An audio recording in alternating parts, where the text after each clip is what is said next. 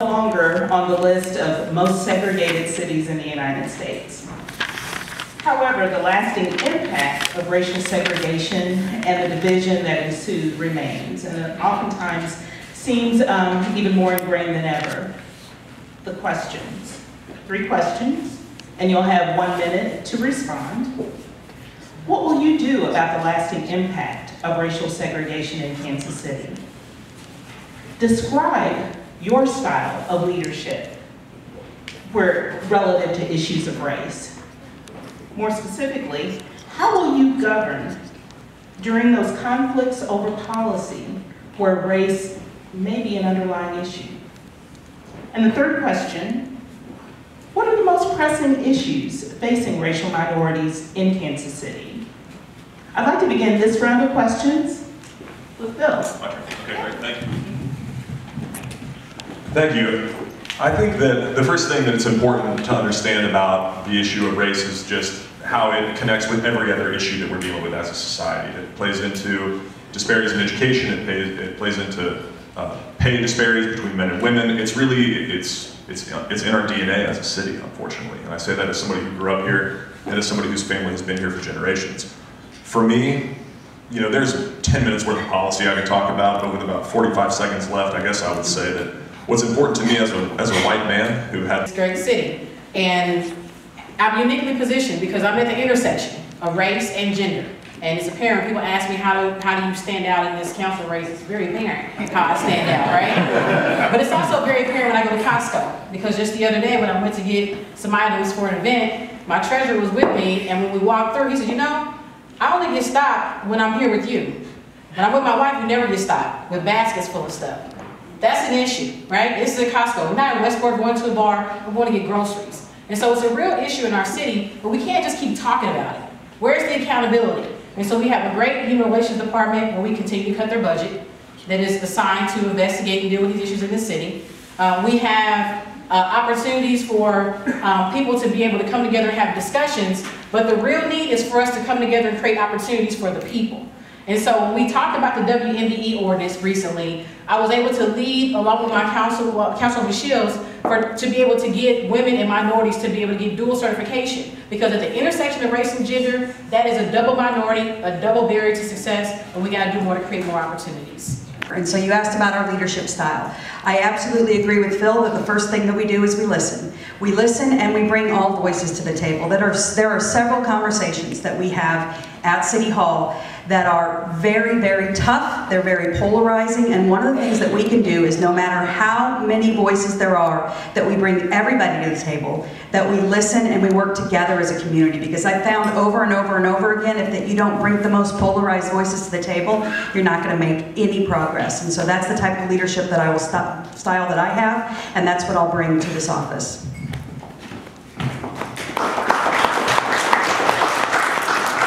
So I'll just be honest, because we're just among friends right now. A conversation in a room about race with a supermajority white audience is always kind of interesting, at least for me as a black person. Because it's kind of like, am I going to tell you what I really think, or will I tell you what white people kind of want me to make sound happy? And I'll just say it this way. Fundamentally, the last question really did actually relate to race. I believe the reason that we have been so comfortable in Kansas City with the 1990s, since the 1990s, with an incentive policy that diverts money away from our public schools, is that fundamentally we kind of gave up on the majority black public schools. That's the real story.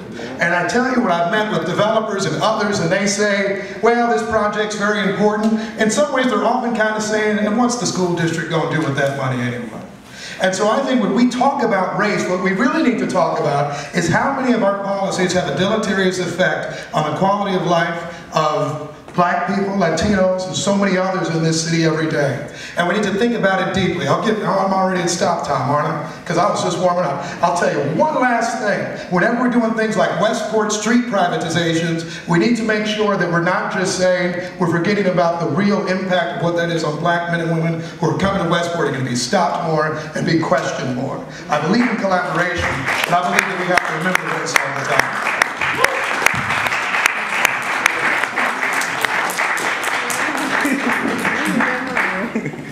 I appreciated Quentin's comments about being an African-American man to a supermajority white audience.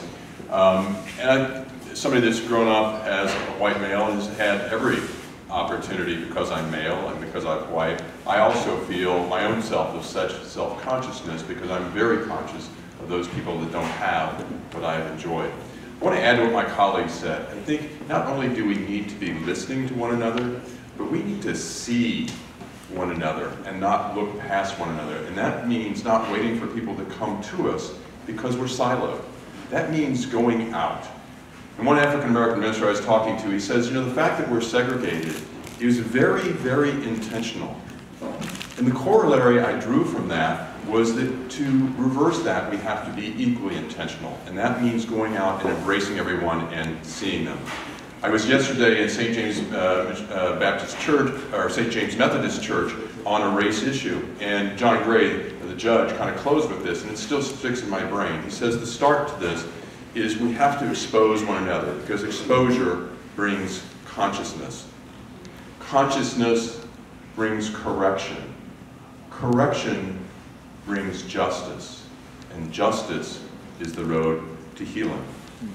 So as mayor, I'm going to try to lead as best I can by example down that road of exposing all of us to the wonderful human beings and really seeing one another.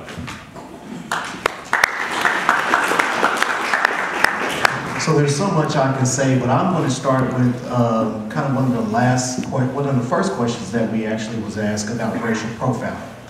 Because as an African American male in this community, I have been racially profiled many times.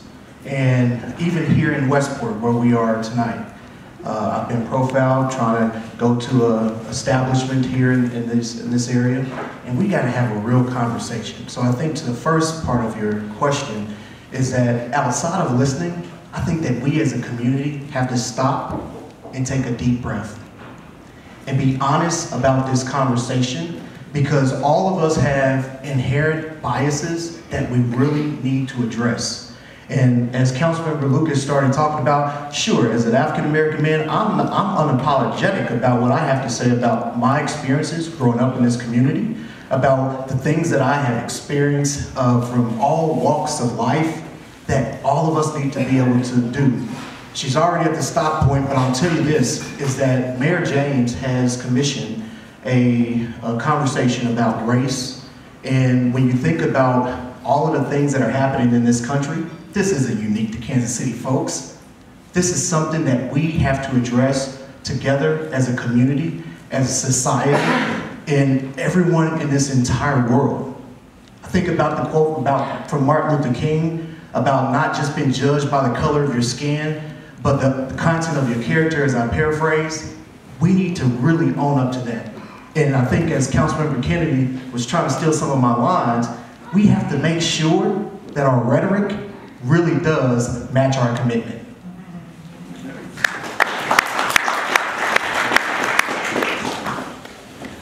Okay, so, you know, with all that's going on in the world today, and Washington, D.C. especially, Kansas City really should be that model city for how diverse communities work together and are inclusive and diverse, and we celebrate it and embrace it. And so the next mayor must really understand that, and also be a good listener. That's really, I think, being an at-large member, working on the committee I work on, I've worked with neighborhoods all over the city.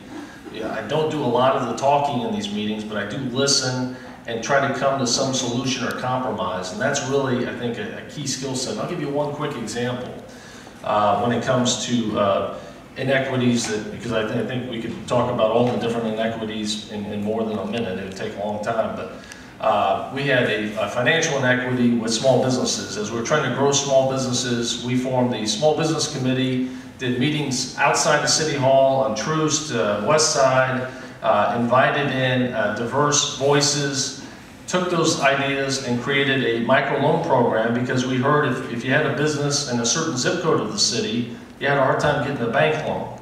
And we all know, you know, the reason why sometimes. So we set up our own program that was more flexible, that didn't look at some of the things that traditional banks look at. We worked with the Obama administration I was invited to the White House a couple times because of the work we did as a committee, and actually spoke at the Democratic Convention about it. And it was all about the inclusiveness and reaching out. Yeah, I'm sorry, I get off. I love talking about this issue. Thank you very much.